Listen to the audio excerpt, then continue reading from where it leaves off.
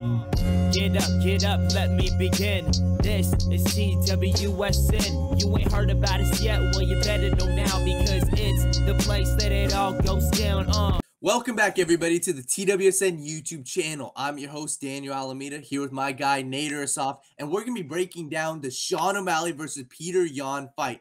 If you're watching this right now, go comment down who you have in this fight. Also, go subscribe to our YouTube channel. We've got a lot of good content, and subscribe to our betting Patreon. We're making a lot of people money with our best betting picks. Link in the description. Go make yourself some money. But I've got one person winning this fight. Nader's got another. We're going to break it down. We want to hear who you guys got. But I'm going to start this off, Nader. I've got Sean O'Malley. I've got Sean O'Malley winning this fight, and it may be a shock to a lot of people. But I'll be honest, there's an actual legitimate path to victory for Sean O'Malley, and here it is. Nader, this is a 15-minute fight. It's a 3-round fight. That's a huge thing for Sean O'Malley. If this was a 5-round fight, I'd be on the other side. I'd say Petr Yan is winning this. He has a championship experience.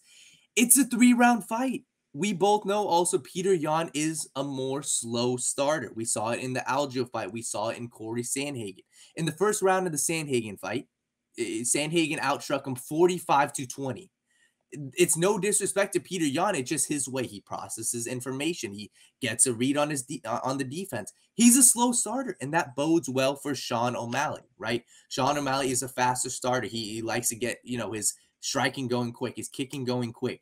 And that bodes well for him because I'll be honest, the way I see this fight going, I won't make my prediction yet, but I think Sean O'Malley's going to win by decision. I don't think he knocks him out. So if it's by decision and he gets the first round because of Yan slowly starting, all he has to do is win one of the next 2 rounds. So that's a huge factor, right? It being a 3-round fight is huge. Also, Sean O'Malley can win this fight at range.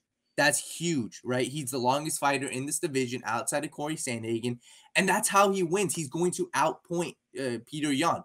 Yan is a monster in the clinch. We understand that. If he can keep it away from the clinch, fight at range, that's going to bode well for him. He's got a variety of leg kicks, so that's huge. And also, right, a lot of people like to say, well, Petr Yan can defend the leg kicks with him switching stances. Sean O'Malley can switch stances too. That's the crazy thing, right? Sean O'Malley is able to, he's not going to let Petr Yan dictate the striking because of his stance. So that's huge, right? Sean O'Malley can switch stances as well. And also, Yan fights in a boxing stance, whether from southpaw or conventional.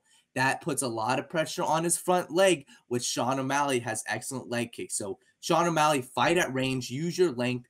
And the last point I'm going to kind of make is Sean O'Malley is an excellent counter puncher.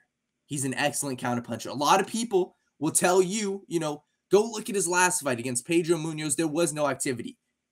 It's because Pedro Munoz didn't come forward, and we both know Petr Yan is going to come forward, right? Petr Yan is going to take the fight to Sean O'Malley. And if he doesn't, that bodes well for Sean O'Malley. If Petr Yan wants to stay at range, wants to, fight, doesn't want to engage, that bodes well for Sean O'Malley because he doesn't have to take that damage from the clinch. He doesn't have to engage, and he can outpoint. So, Nader, my final official prediction is Sean O'Malley wins this by decision.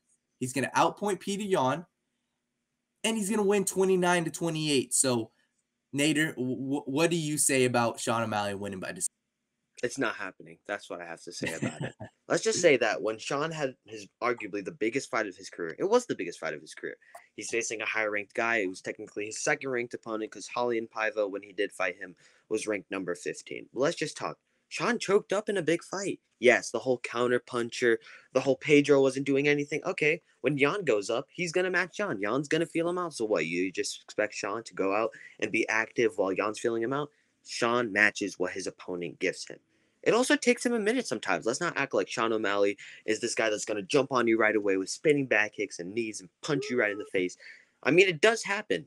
Let me say this. He did give a first-round knockout against Raulian Paiva, but it did take him 3 rounds against Chris Matinho, a human punching bag with all due respect. It took him 3 rounds with Thomas Alameda. He dropped Almeida. But it still took him 3 rounds to finish him. Let's just say that. He's not always going to knock people out in the first round, Danny. And also, let's not act like Petr Yan just fought Corey Sandhagen like it was nothing. That dude 5'11", like Sean O'Malley, has a 70-inch plus reach, like Sean O'Malley. And what happened? That was a competitive disaster for Corey Sandhagen. He, in my opinion, I believe it was a 49-46.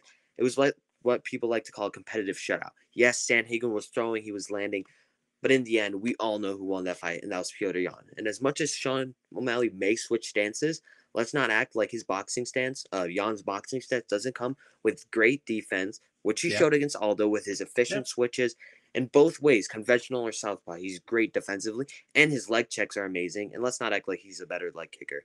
That Sean's a better leg kicker than Petr Yan. Petr Yan, especially with how much damage Sean's taken to his legs in the last couple of years, you can never bet on that. And when we're really talking, Danny, Yan can work in 3. He can work in 3. He knows his situation. We've seen him do it before. Yes, he probably understood that Corey Sandhagen, this is a championship fight, so I can take my time. I can process things out. And look, it ended up working. But on his come up, when he was a younger and less experienced fighter, we saw him take John Dodson 3 rounds and beat him by decision, which is actually good because it shows that he can win on points in 3 rounds. He beat Jimmy Rivera by decision. He beat Uriah Faber in 3 rounds. He knows how to work with 3 rounds. He always has been a main event fighter. He wasn't rushed to the title. He took his time on a build-up, so he understands that. What's your counter to that? Man, I hear what you're saying. I'll be honest. If you're watching this, go comment down who you guys got. We want to interact with you guys.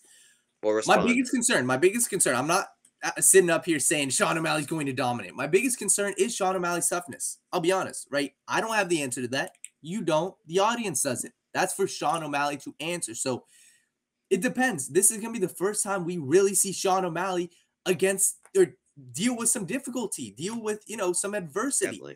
Even the Cheeto fight, I'll be honest, he didn't face adversity on the feet. There wasn't. Against Petr Yan, he's going to face adversity. He's going to get kicked to the body hard. He's going to find himself in a clinch situation. How does he take those shots? How does he react? That's the question. That's the biggest question. So, and also another reason why I have it going to decision, Yan has never been knocked out in his career or in the UFC. I don't think that happens again. He took Corey Sandhagen's best shot. I don't think Sean O'Malley catches him clean. The reason why I'm confident in Sean O'Malley in a decision is because of all the ways that it can go in round 1. If Petr Yan presses, Sean O'Malley is an excellent counterpuncher that goes well for him. If he doesn't, if Petr Yan finds, tries to take his time, Sean O'Malley will win at range. And his path to victory is winning by points. It's staying at range, outpointing Petr Yan. I assure you, Sean O'Malley will not be rushing to fight Petr Yan. If Petr Yan wants to stay on the outside fight, he will do that all day long. So I'll be honest, Petr Yan is the way more, the better fighter in the clinch. If the fight goes to the ground, he probably has a little bit of an advantage.